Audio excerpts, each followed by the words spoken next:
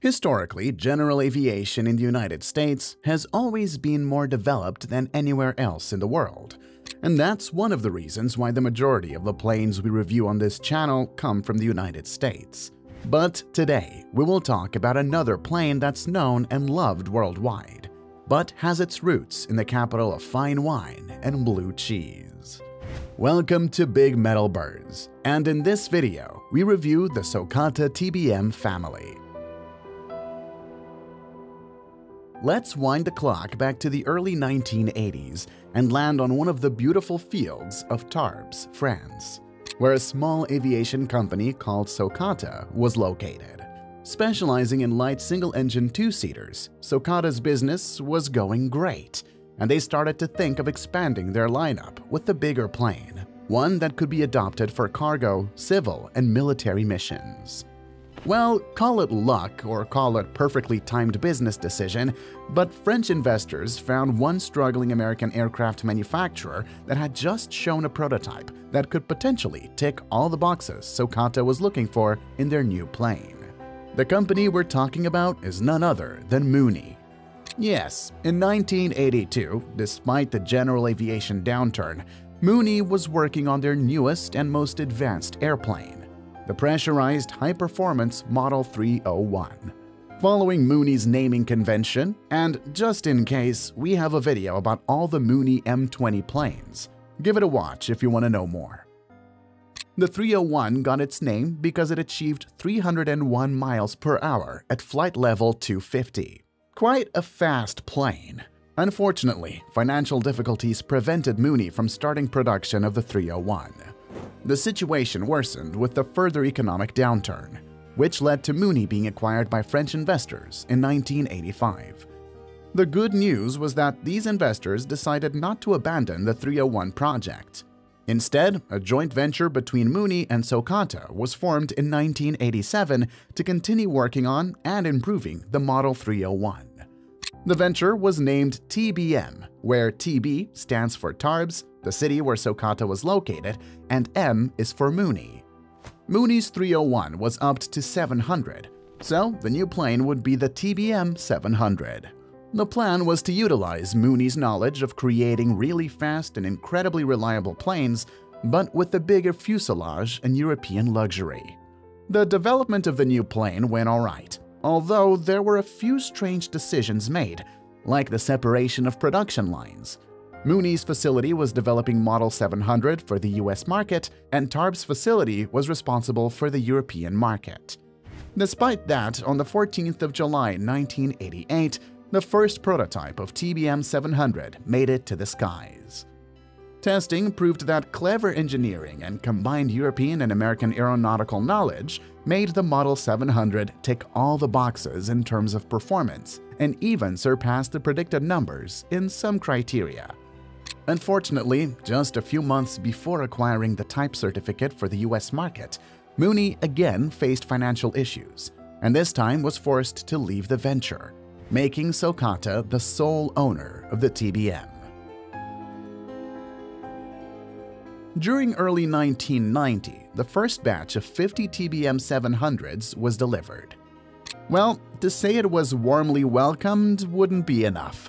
Pilots were amazed at how fast and agile this bird was. Fast airplane. Good-looking airplane. And how much comfort it offered for the passengers. At that time, there was practically no other plane that could offer such performance in the same category. The popularity grew rapidly, and it was worldwide, and TBM was busy fulfilling dozens of orders. While we will take a deeper look at the specs and performance of the improved model, let's briefly check why Model 700 became so popular. First of all, it's a pressurized plane, meaning its ceiling is 30,000 feet, and it can comfortably cruise at 260 knots, while its maximum is 300 knots. Another crucial factor is that this performance was available with both 4 passengers and full fuel, something that many other planes weren't capable of. But, you know, it couldn't be this good, right? And soon, pilots faced an issue. No, it wasn't a critical in-flight problem, but it was crucial. It was the support, or better say, the complete lack of it. Imagine this. You bought a pretty expensive plane. A beautiful, powerful, and innovative plane that you love to fly. And as time goes on, you might need 1 or 2 spare parts, even minor ones. But because of poor logistics and lack of international distributorship experience, you would end up waiting for months for even the smallest part.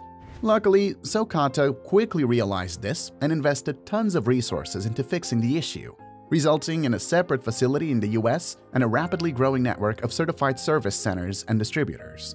After sorting out their support services, the TBM family started to grow rapidly. Unfortunately, I would end up with an hour-long video if I tried to review every one of them. So let's focus on the one that's most widely available, and, in my personal opinion, was the biggest step from the initial Model 700.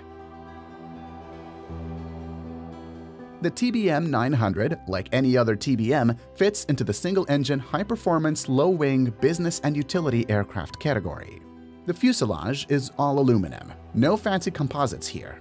In terms of dimensions, this big bird spans 35 feet in length, 14 feet in height, and has a wingspan of 42 feet. Large Fowler flaps, which take up to 80% of the trailing edge, help to reduce the stall speed for shorter landings. Additionally, for the Model 900, Socata, by the way, now part of the Dahar conglomerate, even designed their own winglets. The secret of the TBM's performance is, of course, its engine. The large Pratt & Whitney PT6A delivers 800 horsepower, and when combined with a 5-bladed Hartzell composite propeller, it allows the max speed to reach 330 knots, while the cruise speed at 75% is around 260 knots at flight level 280. The range of flight is where the TBM 900 truly shines. Thanks to various fuselage improvements, aerodynamics are exceptional, and when combined with various technological advancements around the powerful Pratt & Whitney engine, this allows the TBM to burn less fuel while maintaining a steady cruise. Socata claims a range of up to 2,000 miles with max fuel. Isn't that impressive? Speaking of technological advancements, there are plenty of them. Starting with an automatic torque limiter, an automatic fuel selector to maintain balance, ice protection, split flap protection, and many more. It's worth mentioning that with all the technological advancements, the TBM cabin layout is ergonomic and pilot-friendly, as this was one of the main goals when designing the plane.